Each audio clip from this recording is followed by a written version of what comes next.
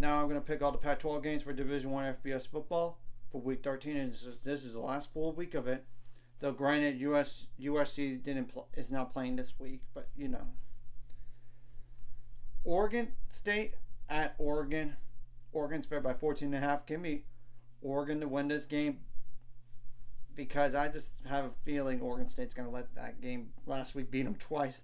And I'm not going to mention the rankings because y'all should know the rankings from the AP poll and later on the college football playoff poll.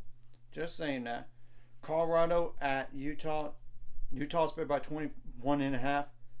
Colorado's only have won one game since the 3-0 start. Do I think they're going to win this game? No. It's not at home, so.